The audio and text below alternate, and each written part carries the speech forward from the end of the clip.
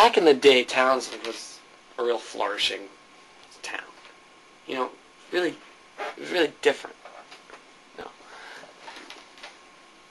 like, with all the crowd that was going on, heroin was going on, you know, jock punk rivalry. No one was really into that shit. But, like, we started something new. We started something on our own. We wanted a scene, like DC or New York or LA. We wanted our own scene, and sure enough, we got it.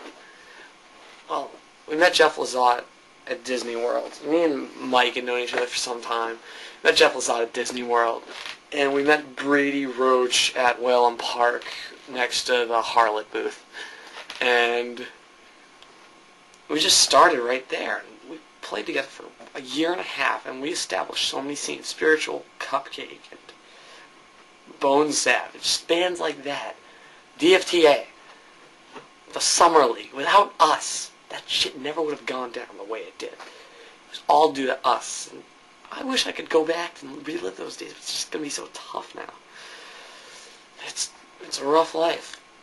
But what can I say? But, you know, I'm going to a Spiritual Cupcake show, reunion show tomorrow. Jeff's going to be there. He's going to be doing heroin again. He never put down the heroin. He never put it down.